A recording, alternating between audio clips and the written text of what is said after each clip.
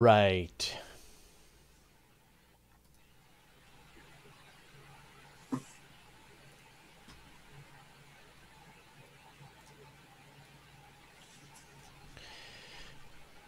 All right, in theory, I always make this joke. It's not funny. We're live. We did it. We did it. We've collapsed the wave function. Anyone who is watching us today knows that we exist.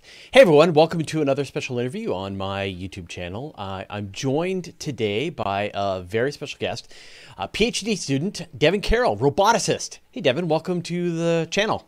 Hey, thanks for having me. All right. So the question I always ask people, who are you? What do you do? Okay, so I am Devin Carroll. I work at the University of Pennsylvania as a PhD student, so I'm working towards my dissertation in officially mechanical engineering, but my dissertation is focused on robotics and how do we design robots from in situ or found material. So wood, ice, kind of hitting the nail on the head there.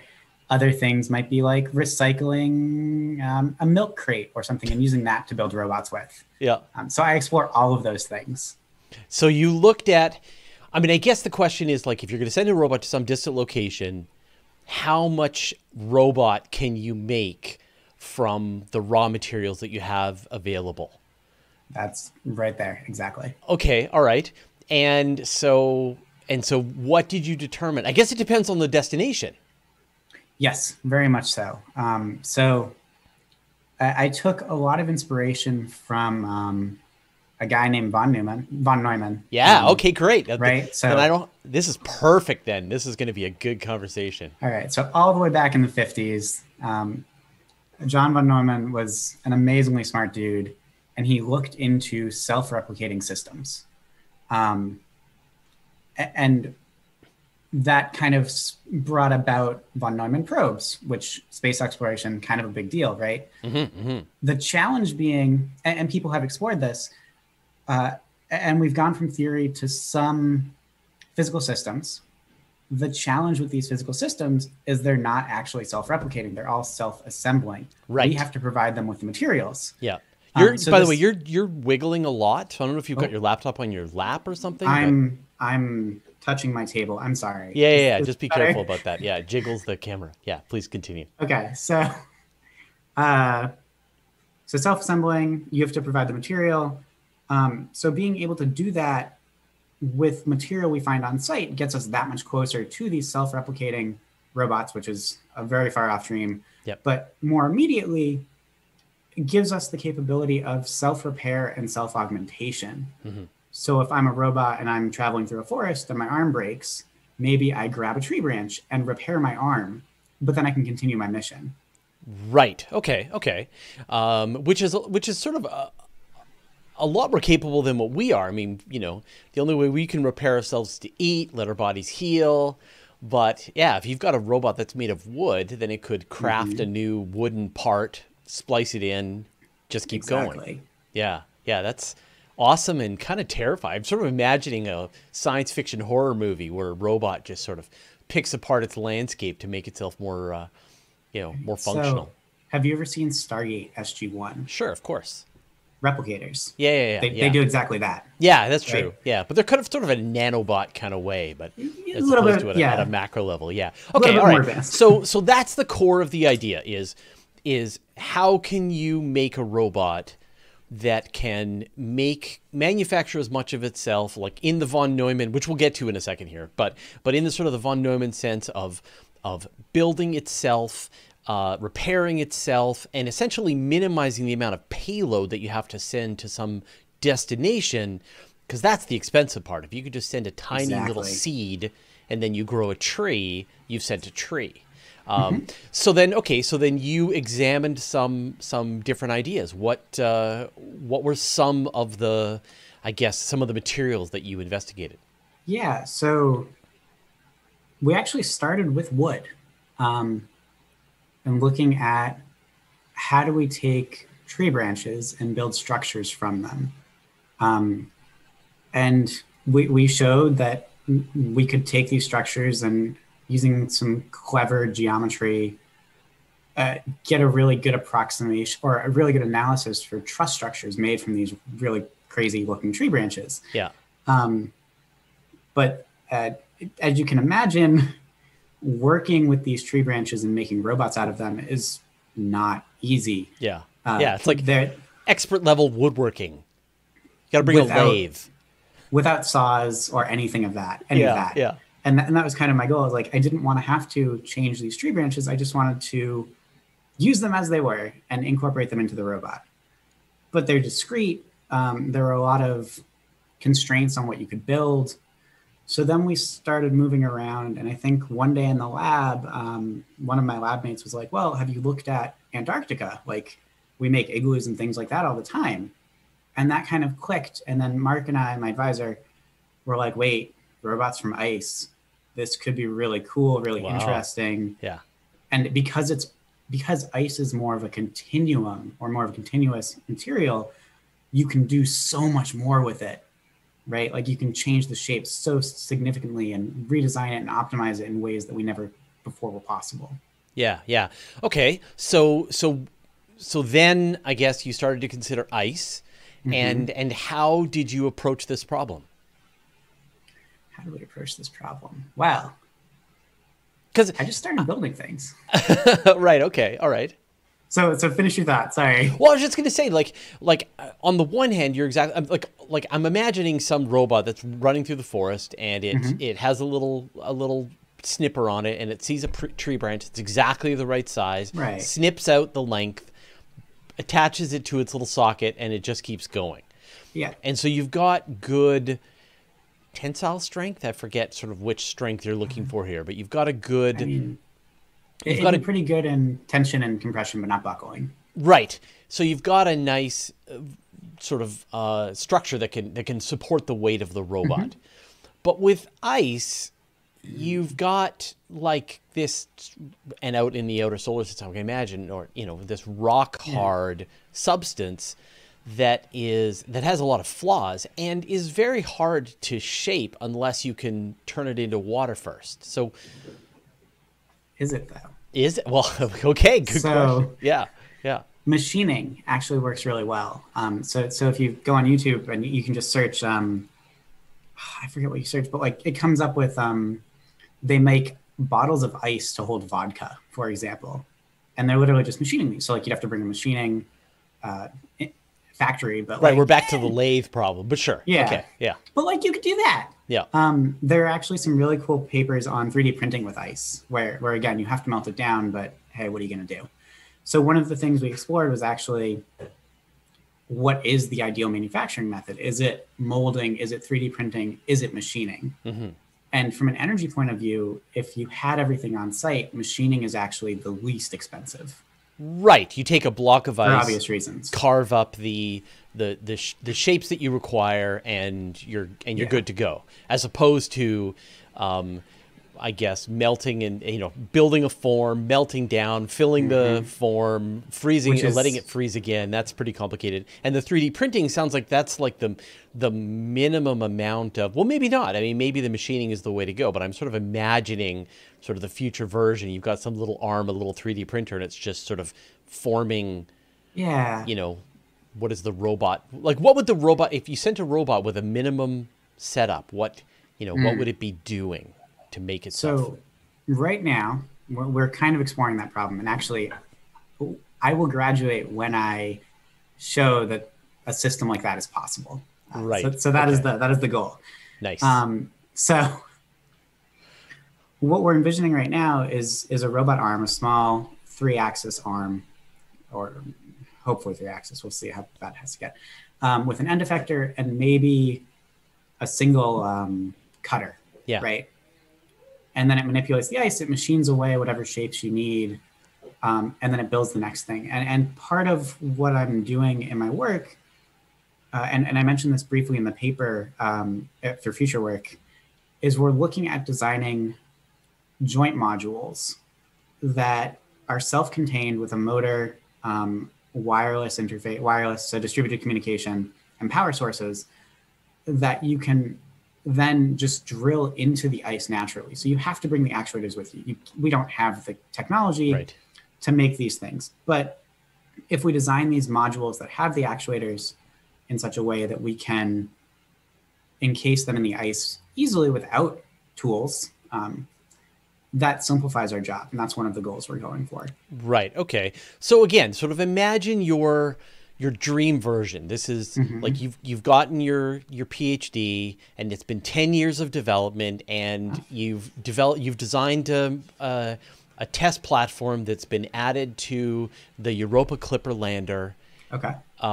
What do you think it will probably look like? I'm thinking we'll have a heterogeneous system. So you're going to have one thing that's going to be building all the different robots, and another thing that is going to be exploring and driving around the space, collecting the material we need. So something like a Mars rover looking thing would be driving around. And then your standard Savvy Oak arm might be out there moving things around and making these other robots.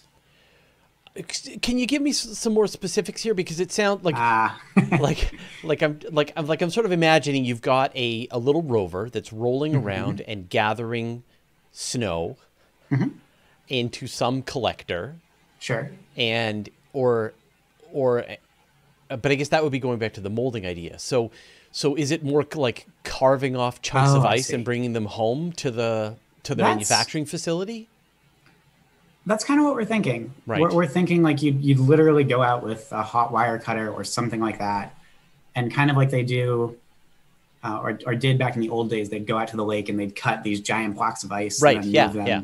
Kind of like that is kind of what we're thinking.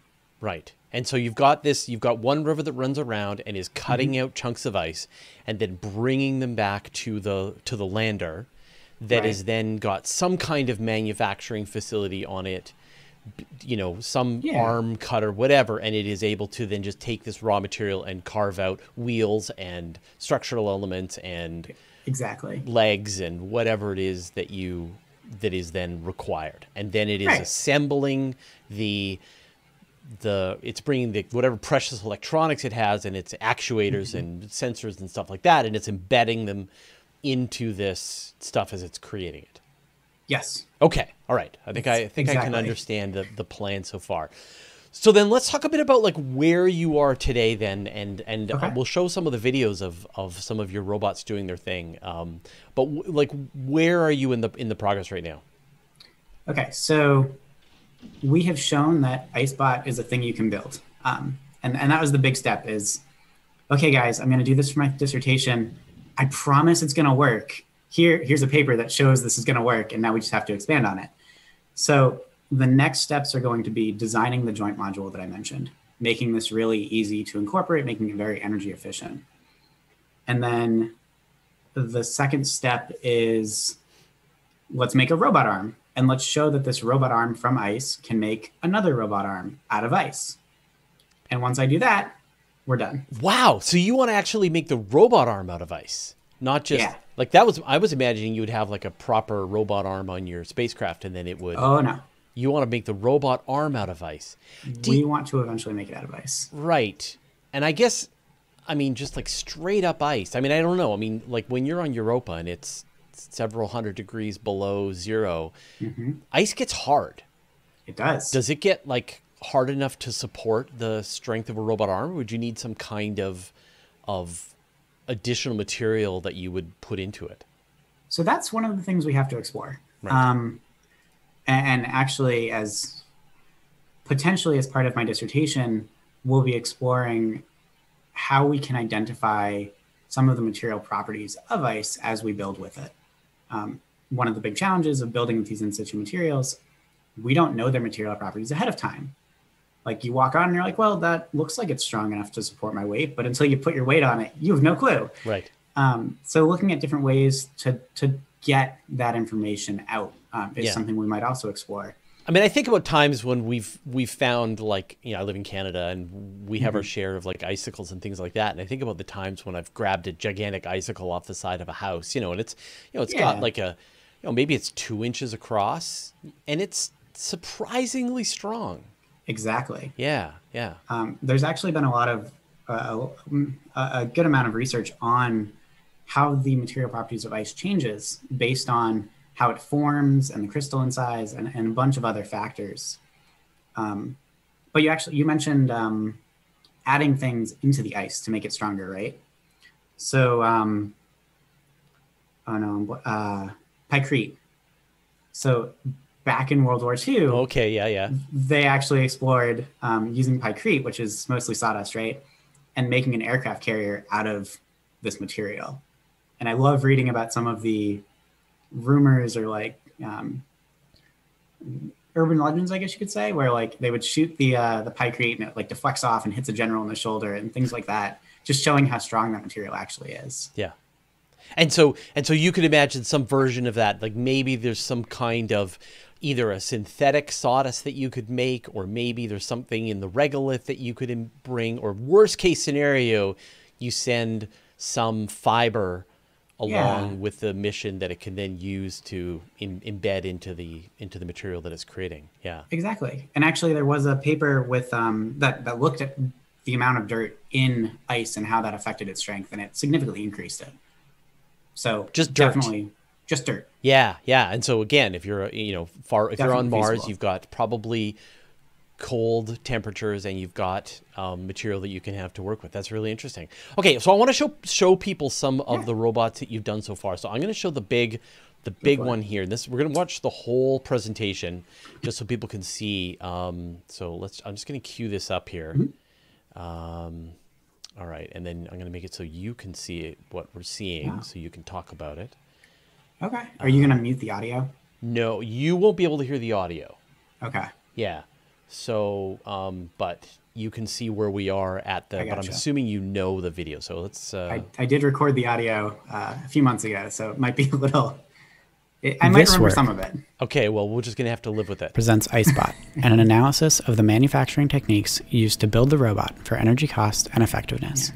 We follow 3 design principles. We talk about our design principles. Through an example, we investigate various techniques to shape ice to fit the functional requirements of the robot, and methods of integrating actuators into those blocks of ice. Just wait till we get to the end of the video. 4 video. methods of integrating actuators with blocks of ice are presented.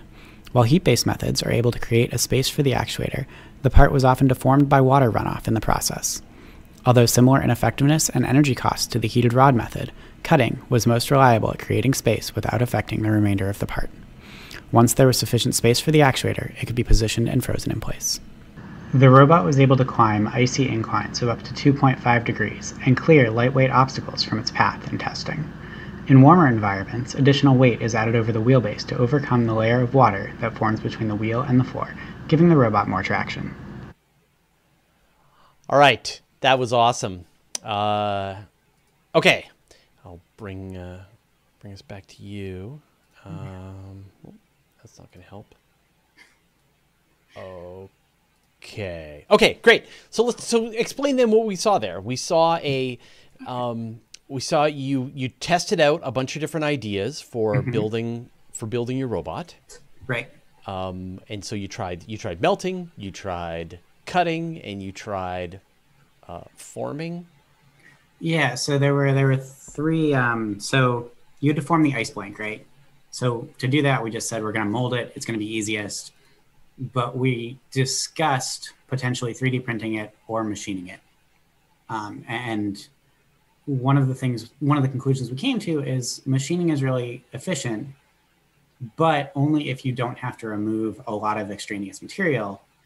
Otherwise, 3D printing might be your better option, just in terms of how much is in the part versus how much you have to take off. Right. And then the next step was, okay, how do we make spots for the actuators? So we tried melting things. That was a lot of fun. And then we tried cutting things, which had its own challenges.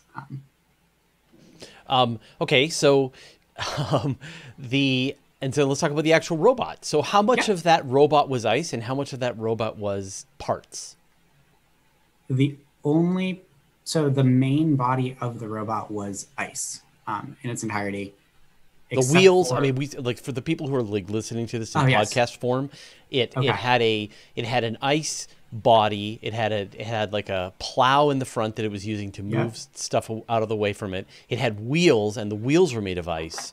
And then it had this electronics portion that was built on top of it. So like maybe like weight ratio, how much of the by weight was electronics and how much was ice? I mean, it's a little misleading because water is so heavy, right? Sure. Or density. I mean, whatever. Yeah, like it looked like it was maybe a tenth of it was electronics and 90% was ice, maybe 70. Yeah, I would say 80 to 90% of it is ice. Like I needed spots for the batteries, the main circuit board. Right. The motors just went straight into the ice, and that was pretty much it.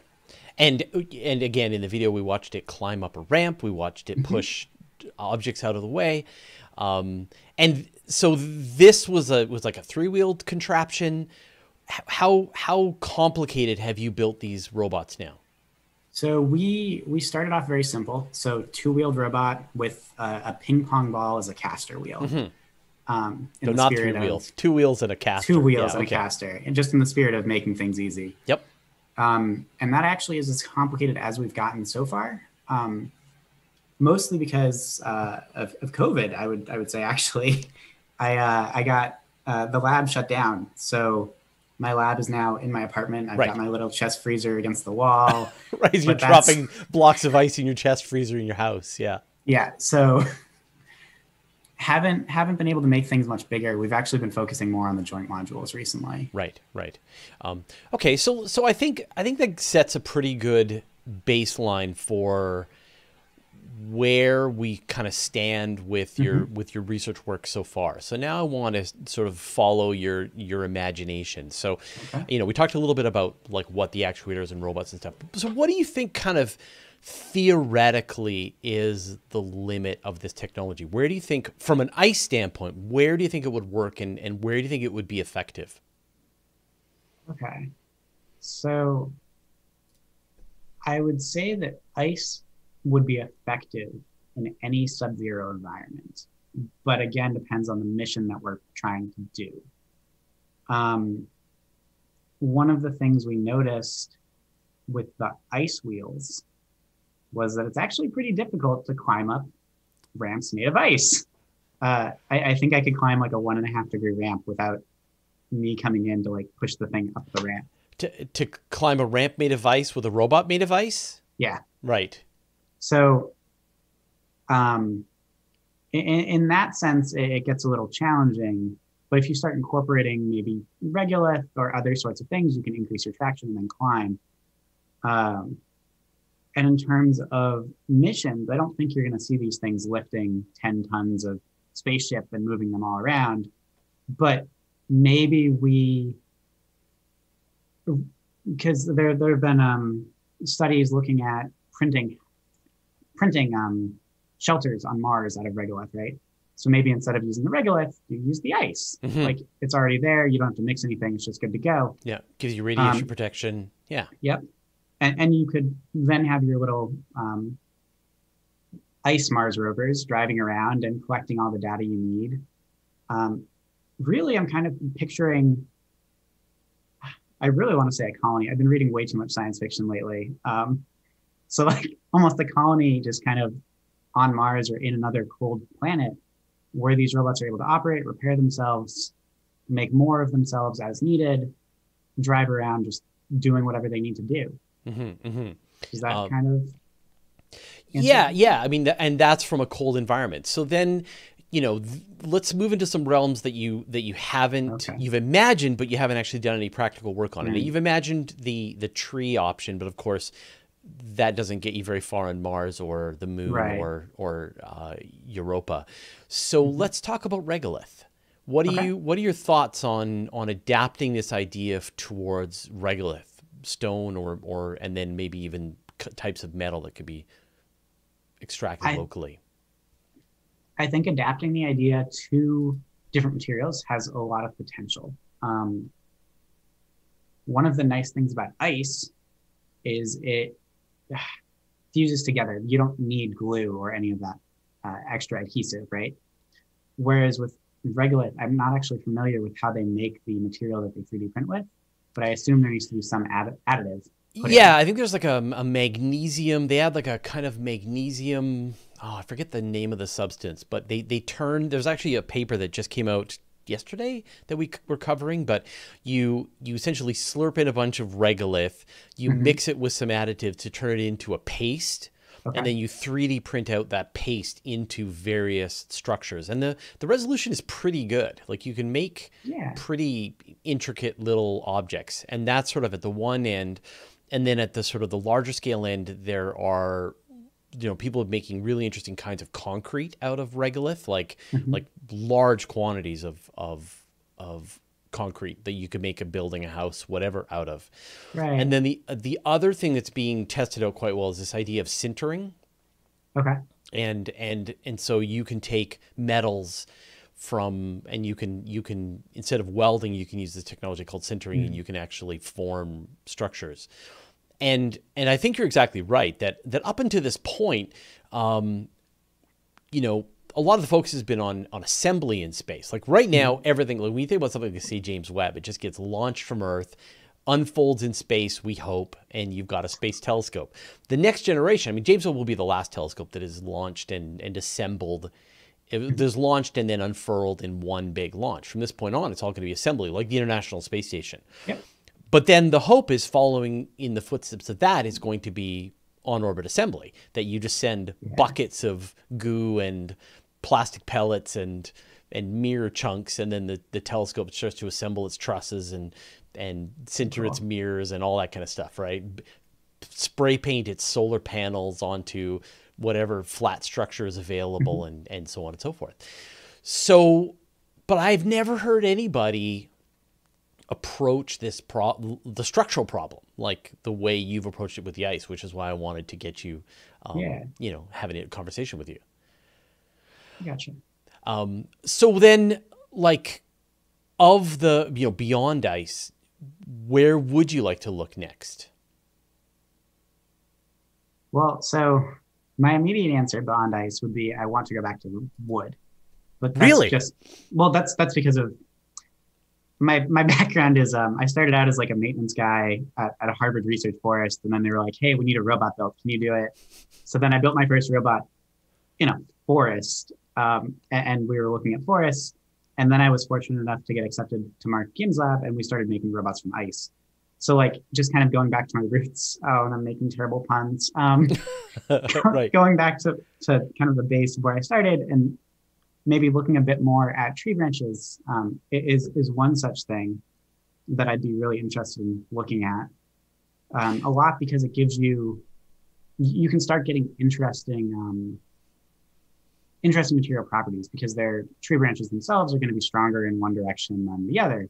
Right. So you can start choosing how to design your structures to just the intricacy of your structures is very different. It's not so much an isotropic material as now it's more anisotropic, and the design is completely different. Sorry, when you say anisotropic, what do you mean by that? Oh, I'm sorry. So if I have a cube and I push one direction into it, it will behave differently than if I push another direction into it. Got it. Okay. Yeah. But I mean, obviously, I can't stress this enough. There are no trees on the moon. Right. Like so then having, what kind of applications do you see here on Earth with your wooden robots? Yeah. Well, ecology would be one thing. If you could get these robots to move through the forest and maybe do some of the data collection that ecologists already do, for example,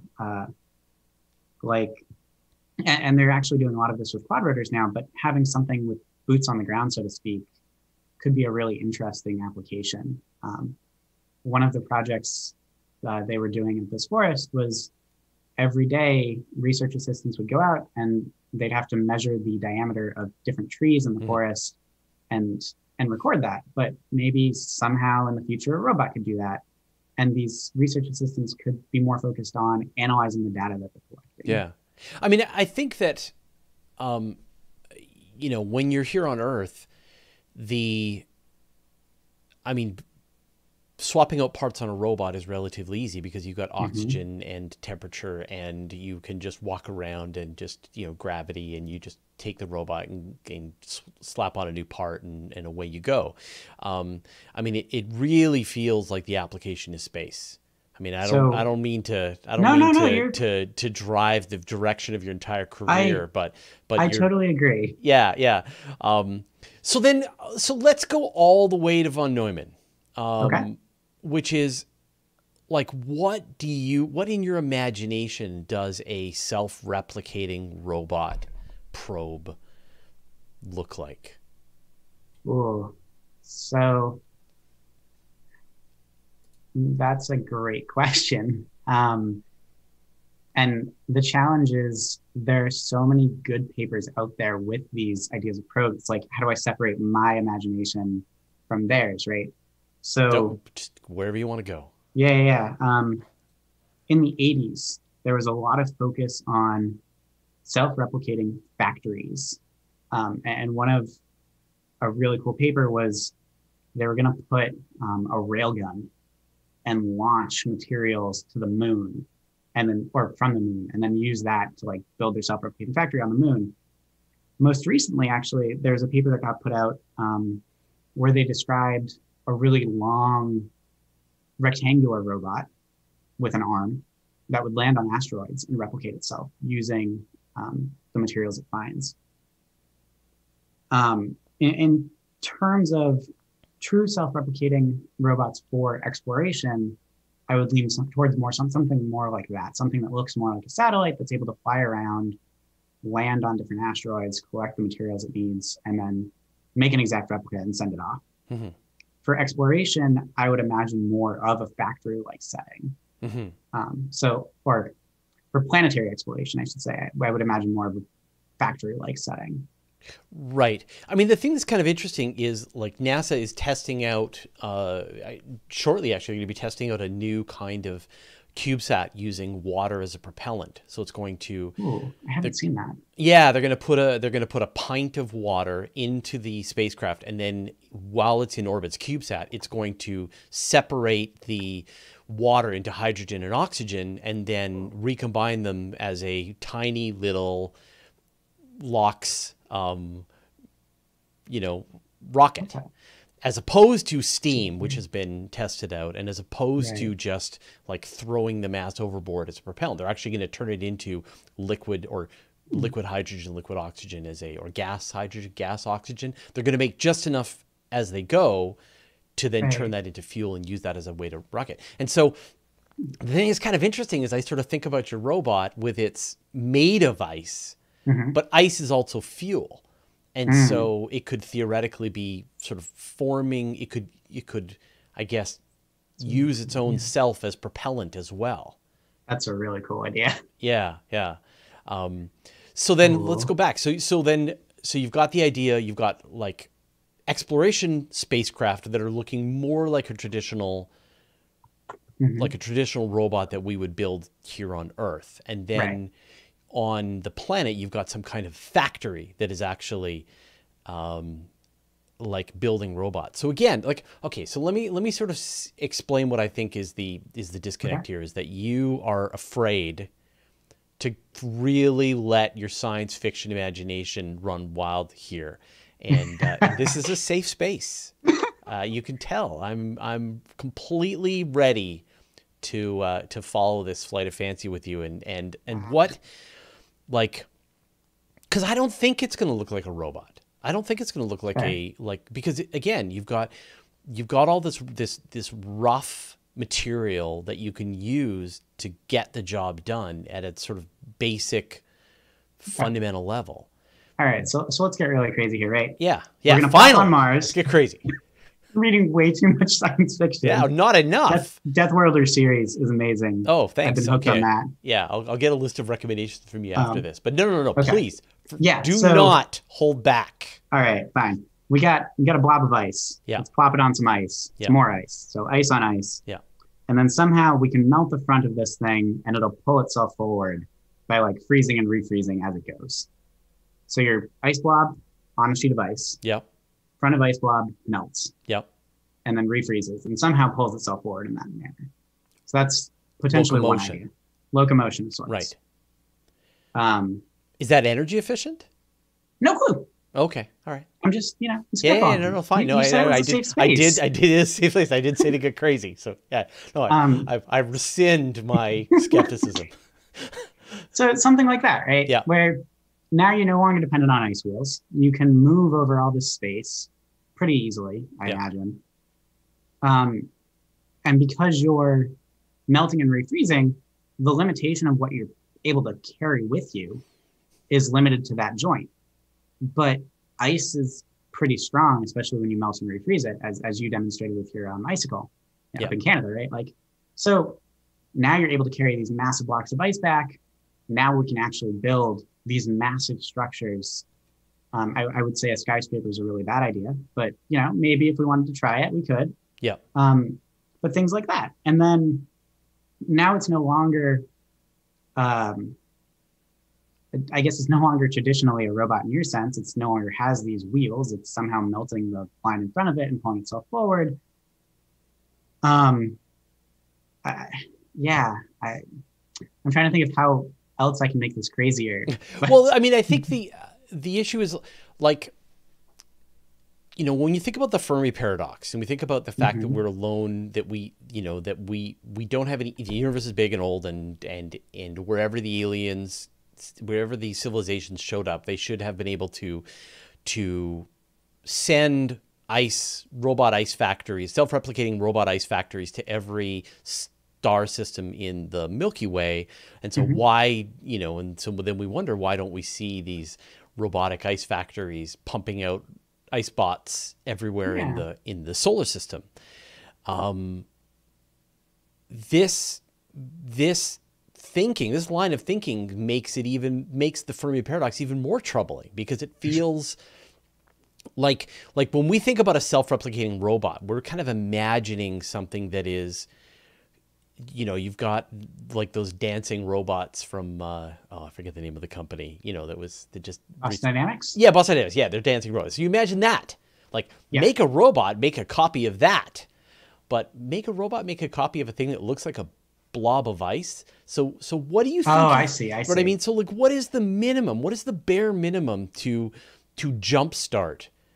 What is the seed of the future self-replicating robot factory? If a seed is a tree, what is the seed of the robot, of the ice robot factory? I think the seed would be an arm with an end effector. All you need to do, just a robot arm with an end effector on it. Yeah. Because all you need to do is pick up the ice that you have locally, machine it into something, and then you're done. Because that thing that you've made can go out and collect more material, bring it back. Okay, hold on. That's awesome. Okay, let me think this through. Okay, so you send a robot arm with some kind of power source or like solar panels on it or whatever. And it doesn't have to be very big because it can build itself a better robot arm later. Yeah. Yeah. And so it's you basically just need something to get that starting block of material that you can build with. Yeah. And so it's like a tiny little robot arm that is able to build itself a tiny little body.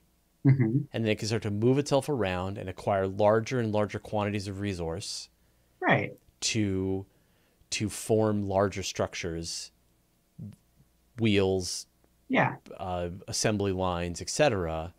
The challenge is some of the more complex things like the electronics, etc. Right. What do you think about that? So that's one of the reasons we're looking at distributed control using our modular joints, because now you no longer have to wire. You don't have to worry about wire connections. You just drill into the ice and you're done. The trick being, if we want a true self-replicating system, you need to mine that material, which is something we haven't necessarily considered, mostly because other papers have looked at it and said, okay, there exist these elements on these on these asteroids, et cetera, and we can get them. And if we can get them, then we can build these things and we're good to go. Yeah. Yeah, I mean, like everything you need to build a chip fab is located on the moon or on Mars or on an asteroid or whatever, in the same way that everything that's needed to make a human being is composed, you could go into a chemical factory and grab a bunch of nitrogen and oxygen and hydrogen and dump it on the floor and go, there's your human. So yeah, pretty much. So what do you think is the most complicated thing that is part of the seed, but you would need to try to manufacture out of local resources? We're talking like 50 years in the future, right? Whoa, yeah, 50 whole years in the future. Yeah, maybe even more. Maybe 100. I'll give you 100 years in the future. Like what do you think the is chips? It's chips. I think so. Yeah. I mean, if you have solar panels already, right? You just send a couple of those. There's your power source. Well, and in fact, if you browse the backlog of videos here, there's a bunch of researchers that have developed a way to do low cost sintering with solar panels, where they have a robot that runs along the lunar surface. It gobbles up lunar regolith and poops it out the back as solar panels. That's so cool. Yeah. All right, I'm gonna have to browse these videos later. Yeah. So in other words, your solar panel problem has been solved. The other thing is there's this stuff called there's another kind of solar panel. It starts with a P, and I'm forgetting the name, but you can essentially spray paint it, and it doesn't work well here on Earth because it reacts with oxygen, but in space there's no oxygen, so it works really well. And so again, you could just take this, you could take like a liter of it and spray paint a solar panel on a gigantic amount of space. So power generation is probably not a problem. Issue, but microcontrollers, making the chips to control the robot, is the problem. And it's one of the things no one has touched in the literature. They're all like, yep, we can totally do this. If we get the right materials, we're good to go. It's fine. Could you simplify? Perovskite, there you go. T-Home is saying in the chat. So perovskite is the stuff. So could you simplify? Could you, people talked about this idea of like a clockwork rover on Venus. So instead of sending sensitive, burny electronics to Venus, you send a rover that's built of clockwork materials. How far could you get? How intelligent could you get out of ice? It's a great question. Like you're talking like the automatons from like the Dark Ages, right? Because those exist too. Sure. I mean, I don't know if an automaton is going to build a. That's probably a poor description of it, but I know what you mean. Yeah, like a whole clockwork machine that can do that. You might be able to do something like that with ice. I mean, ice. If it's small features are very brittle, so you might need to scale up everything. Right. But if you scaled it properly, you probably could get away with that. Yeah. Yeah. I wonder what it's sort of like going back to first principles, right? When you think about like, what is a chip? It's really just performing logic. It's performing operations. And I've heard it described that a tree is actually the most intelligent creature on Earth. The oldest, biggest tree is the most intelligent creature on Earth. Really? Because it's performing operations very slowly, but it's performing them for a very long period of time. I see. And so you may, or maybe wise is a better way to describe it. But when you think about an organism, if you're not concerned about our time, if you're not concerned about our human time, I wonder.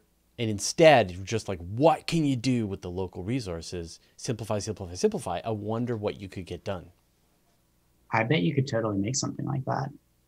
If you could figure out how to deal with the axle problem, where like making an axle out of ice that's spinning. So the fatigue on ice could be a problem eventually, right? But if you could figure out that problem, I believe you could make it. That'd be really cool. Yeah. Oh.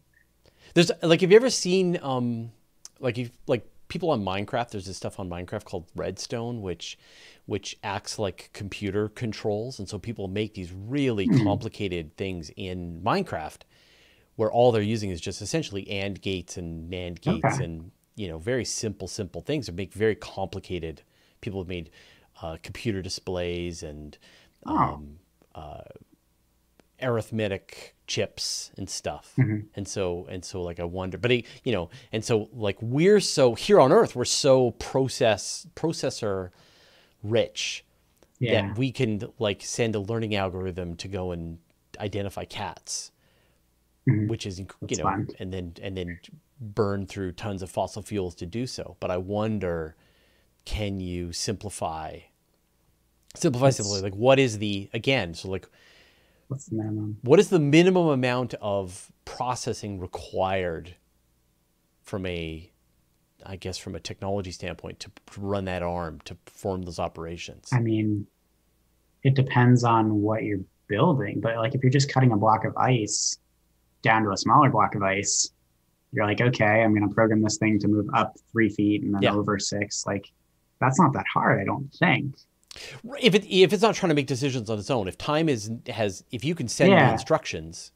Oh, I see. Yeah, no, I think that's right. I think you're exactly right, though. Like, he doesn't have to necessarily know what to do. You just say, go up, go to the right, go down, pull the piece out, perform the operation, and then you come back a week later and you're like, yep, there's our block.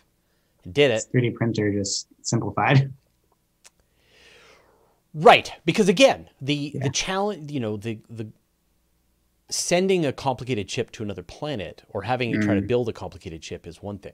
Having a simple, so imagine like you got the mother brain that you send, and then it produces really dumb, almost mechanical versions or from whatever is local. Yeah, I'm thinking back to like what they teach us in mechatronics, and you always start with, like, you always replace your integrated circuits with just your straight up analog stuff. And then you're like, oh, there's an analog circuit that exists. That's so much easier. I'm going to use this. Right. Yeah.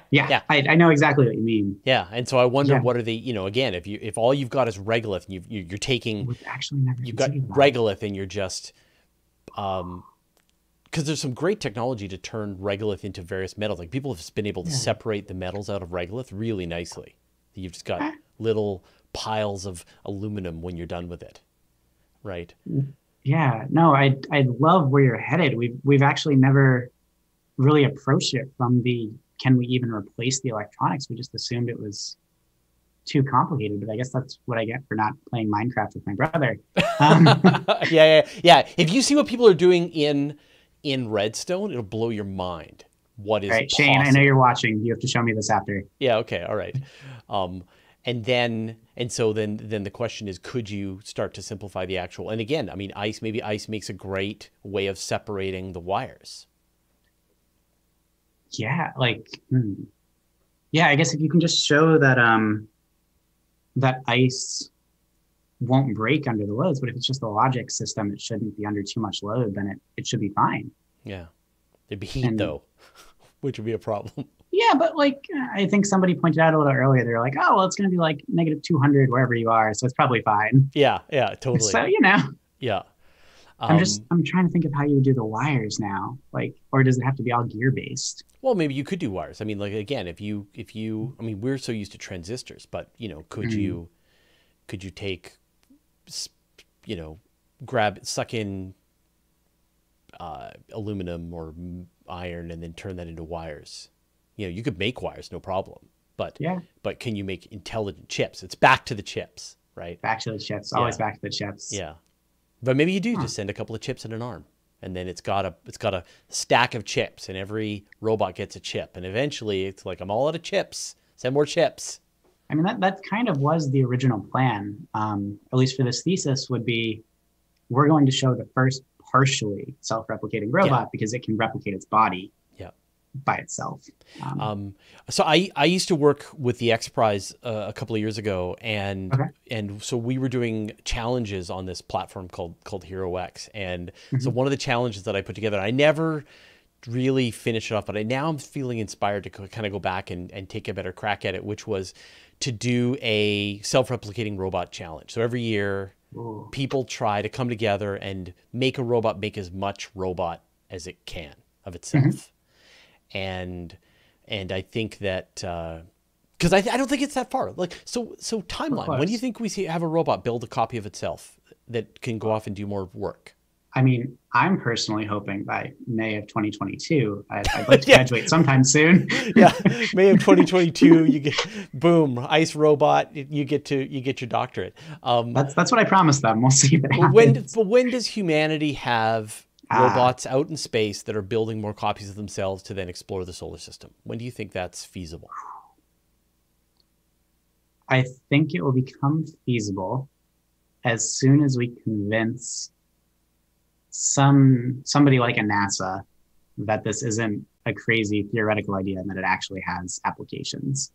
And the people at I'm blanking. And I've spoken with people who are in the space industry, and they're like, "Ooh, that's a really cool idea," but it's not yet at the practical application because we don't know about these things. Here's the tip: they will never be ready. Like okay. It took like 30 years from when ion engines were developed to when they were implemented in a spacecraft on Deep Space One, and it required a sort of a Herculean collection of weird projects. So you look at the Deep Space One spacecraft, it was the first one to have a star tracker. It had its own ion engine. There's a bunch of this random technologies built on board that had never been tested out. Autonomy, right? Oh. And because nobody ever wants to take that risk and try new technologies. It costs a lot of money to ship it. Yeah, and then on the other hand, look at something like, say, James Webb, where they added 5 or 6 brand new technologies that had never been tested out. And it has gone over budget, to say the least, and has caused certain people to be under fire.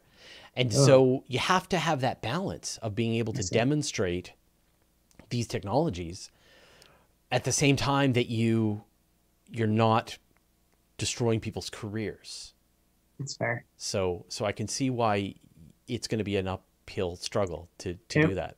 Very much so. Yeah. But I mean, I think you're right though. If we can show that like you don't even need chips, then it's give me a chip and I can give you the world. But like I don't even need a chip. Yeah. Yeah. Chip in an arm and I'll move the world. That'd be so cool. Yeah. Yeah. Okay, I want to bring in some questions here. So Corey S. asks, could you make circuits using distilled water as an insulator and salt water as the wires?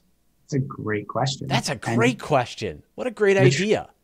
The trick is, how do you keep them separate? Yes. Right? Like you almost have to make your feature with slots for the salt water to be in and then put the salt water in place after the fact. But would it theoretically conduct electricity along the salt water?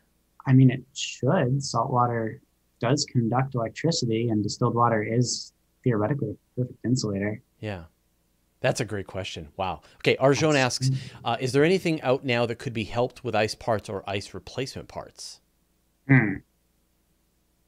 Well, I mean, if your ice hotel starts to crack, you might need to replace something like that.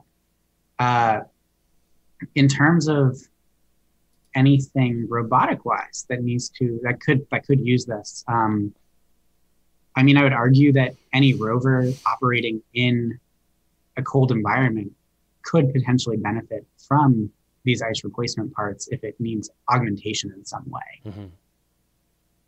Yeah. And send a robot, I mean, in Antarctica, send your your ice robot out to the ice structure to repair any after the summer melt. And then, so you can imagine some applications here on Earth, but I would love to see some ice robot just on the, exploring the wastes of, the open spaces of Antarctica. It would be interesting. That'd be the perfect test paste, right? I have so many dreams of that. Do you think there's any limit? Like, do you think there's any reason why you couldn't do that today?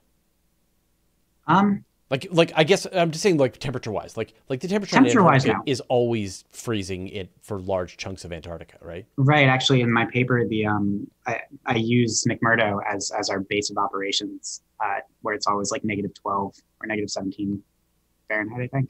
Right. So like it's always well below. And McMurdo, yeah. Yeah, McMurdo.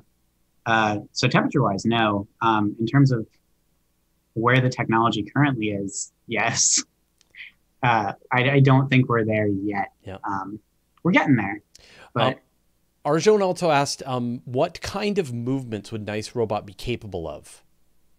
We've seen rolling. Right. We talked about melting and so on. But right. So other things we're exploring. I mean, melting is one of them, using that melting to move. Uh, I've pitched creating a quadrotor from ice to one of the guys who does quadrotors in Mod Lab. He thought that could be cool if we could show it's light enough. A quad rotor? Mm-hmm.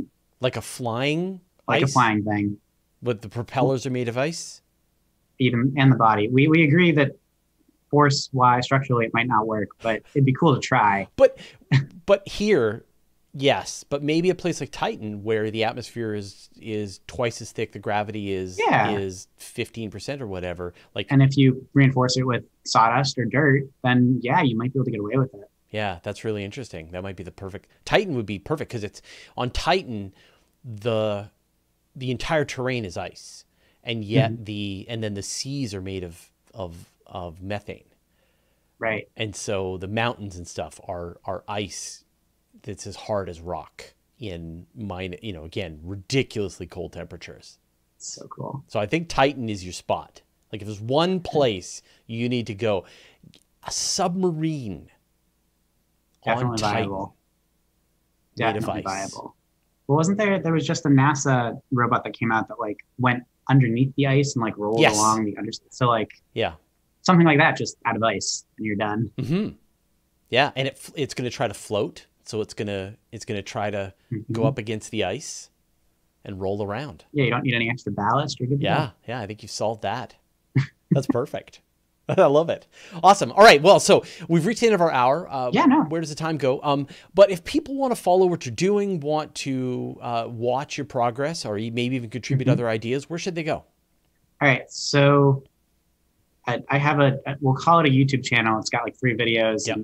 I put a link to your video in the show notes, so people can check that out.